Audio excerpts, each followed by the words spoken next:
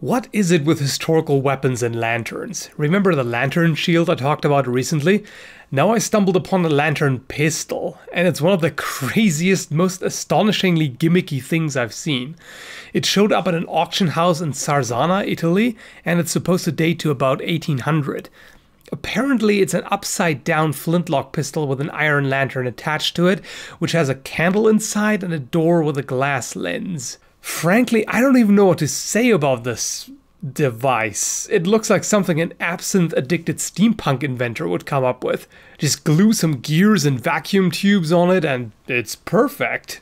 Being a flintlock pistol and considering how bulky and awkwardly shaped the thing is, can you imagine how frustrating the loading process might be? So then you get only one shot and you can't even aim. With the barrel upside down, there is no way to even approximate sighting, so you could only vaguely point it.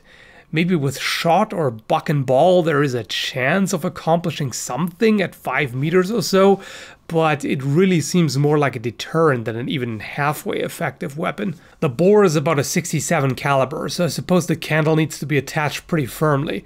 Depending on the powder charge, the recoil could be quite substantial and really strange considering how it would push the barrel downwards rather than up.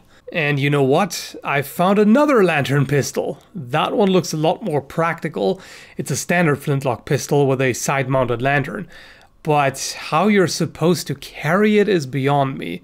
And that extra weight wouldn't be fun when trying to aim or even just point the pistol. Most importantly, why?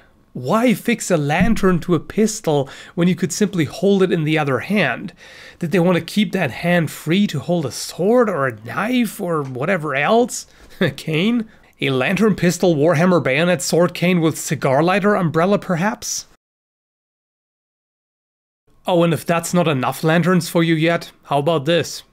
Yes, those are indeed lantern halberds. 21st century video game designers are clearly not the first ones to come up with bizarre weapon designs. Anyway, maybe you got a chuckle out of this, and thanks for watching.